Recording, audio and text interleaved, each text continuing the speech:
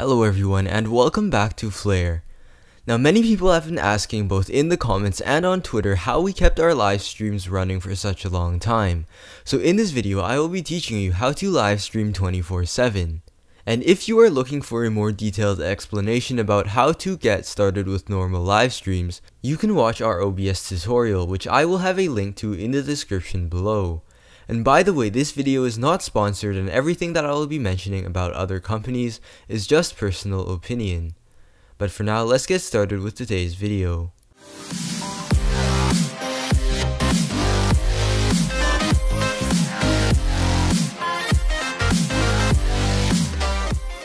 Live streaming is done by running a software on a computer.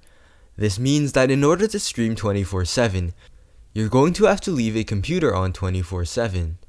We have a few computers dedicated to streaming, but there can often be problems with leaving your computer running for an extended period of time.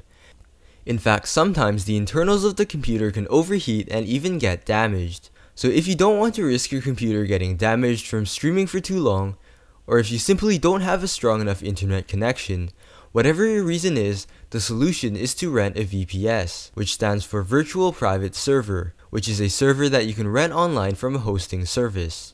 However, keep in mind that streaming for such a long time will come with a cost, whether it's from renting the server or from the electricity that your computer uses. Next, a lot of you have been wondering what the streaming setup is on this channel. We have 3 local computers and 2 servers, which provide enough power to run both our 2 main streams and a few backup streams. However, if you are only planning to start one 24/7 live stream, I would recommend renting a server unless you have extra computers. The VPS that we use is from obubble.com.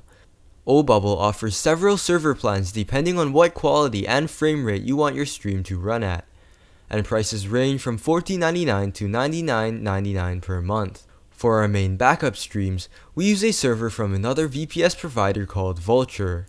Just like Obubble, Vulture offers a variety of servers with different specs to choose from, and has similar prices to Obubble. The differences between these two is that while Vulture just has servers that you can rent and do whatever you want with, Obubble is more dedicated to streaming and their servers are optimized for that. Furthermore, Vulture charges you for as much as you use, so it is extremely useful, especially for backup streams. If you decide to start a 24/7 live stream of your own, all you need to do is go onto obubble.com or vulture.com, follow the instructions and you will be able to get a server. Or if you have a computer that you are willing to use for streaming and has enough power, you can always just use that. This decision is up to you to make.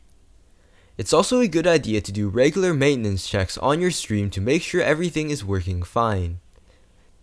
So that concludes this tutorial for live streaming 24/7. If you have been wondering how to do this, hopefully this video answers your questions.